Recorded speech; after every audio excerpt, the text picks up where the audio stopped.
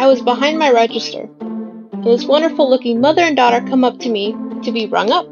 So I'm ringing them up, and I noticed that the daughter seemed kind of mad, like she was throwing fits. I asked the mother if she had a rewards card with us. She said, "Oh, yes, I do." So she enters her info on the pin pad. And I tell her she had points to redeem, and the mother was really happy. So I asked her if she would like to redeem them. And the mother said, "Sure," with a smile.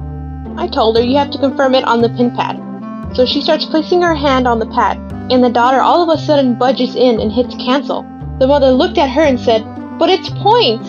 I looked up awkwardly and confused and said, "Your total is..." And in my mind I was thinking, okay, what the hell?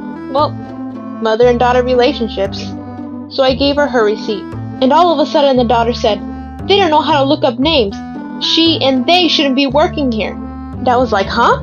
So they began to leave. And the mother looks at me and my coworker, who was right across from me. They were both looking at us in the eyes and said, "You guys don't hire white people? I only see Mexicans that get hired here."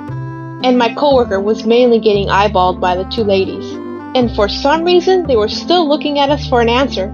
So my coworker answered and said, "Well, they are probably only hiring people who are bilingual. A lot of our customers only speak Spanish." My coworker and I just looked at each other, confused. And the girl said, "I wouldn't want to work here anyways," and leaves, throwing her fits.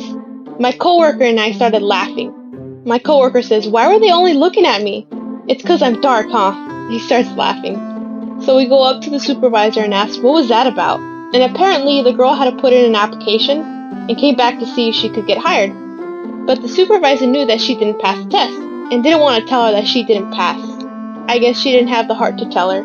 So she just told her that her name was not on our application system. She did consider her to retake the test.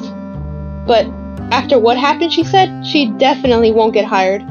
So the lesson here is, don't act like a fool in public, especially towards your future employer. And please, don't be mean to the people who are serving you. How would you like it if I was ringing you up and gave you attitude? I'm sure you wouldn't like it. So, there's a saying, do unto others as you would have them do unto you.